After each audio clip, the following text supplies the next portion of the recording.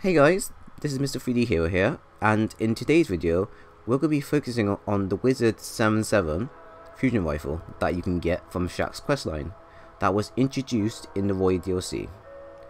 We will focus on the perks and the game and the gunplay for it, and whether you should keep it or not, so I hope you enjoy.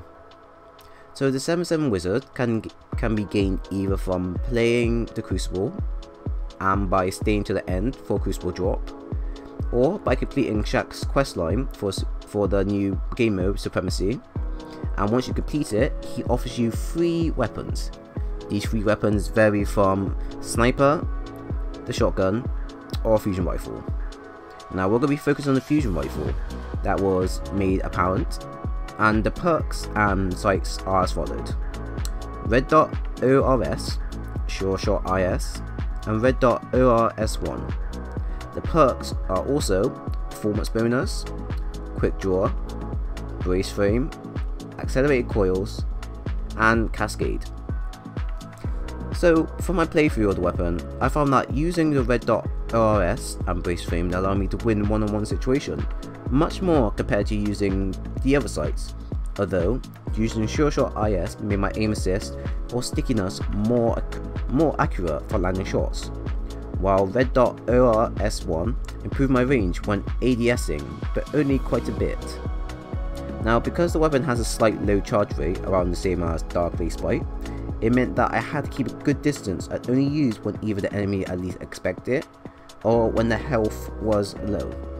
Sometimes you may be able to pull off 1v1 situations and be able to completely annihilate them with it, but because of its charge rate, I recommend that you keep your distance and only attack when you feel you have the right time and you feel the engagement is right. Charge rate isn't a problem for those that have used fusion rifles that are similar in type, but you can use accelerated coils instead for a faster charge rate for the trade of less impact, but it's not that noticeable honestly. But switching to it means that you have less stability, and that means your shots are going to be more spread out the further you are against opponents. So if you aim down sight and the enemy is quite a good distance away from you, then it's a 50-50 chance that you'll land your shot and one-shot the enemy. Because when you think about it, the more stability you have your fusion rifle, the more accurate, or shall I say, the more vertical your shots are going to be. Now when you aim down a fusion rifle, it either goes up left or up right, or maybe in some cases straight up. If it kind of bounces off and doesn't hit the target square, I'll say from the chest or the groin area, and it doesn't land, you're gonna have quite an issue. So that's why I always recommend players to always get a fusion rifle that has decent stability straight away, and then you can focus on having maybe rangefinder or brace frame and such to further improve the range and stability of the weapon, but it's up to you. Now I suggest you use the Sure Shot IS combined with AC coils, and then change your playstyle to aggressive close quarters, as the charge rate and impact is enough to KO or finish weakened opponents. Also, this is because the lack of stability and range on the weapon makes it slightly weaker at medium ranges, so you need to play into its weakness and use it to self-improve it. The Red Dot ORS1 is ideal for 1v1 at ranges, so combine it with brace frame and the weapon is ideally decent, not the best, but decent at most ranges. Overall, I feel that using Red Dot ORS and brace frame is good for close to medium fights, while Sure Shot IS and AC coils is good for aggressive close quarters fights, and Red Dot ORS1 is alright for medium to long ranges as long as it's using brace frame.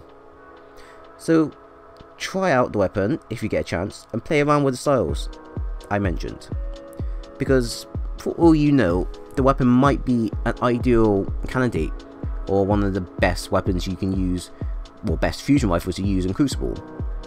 Now if you don't enjoy it, I recommend that you use it in PvE instead, where it's a more guaranteed chance that you'll be able to take out opponents or enemies within 1 or 2 shots. But this is more of a PvP review, and to me, as long as you use the following that I gave, some of the examples, you'll have quite a good and decent match against other people. But overall, yeah, it's quite a decent weapon, so I recommend that you try it out. And if not, just delete it, trash it, and use it for materials. So I hope you enjoyed the video. I'll be doing more of these commentaries later on when I get more fusion rifle clips and other fusion rifles to focus on. And I do hope you enjoyed. If you did, leave a like, a comment, and subscribe for more.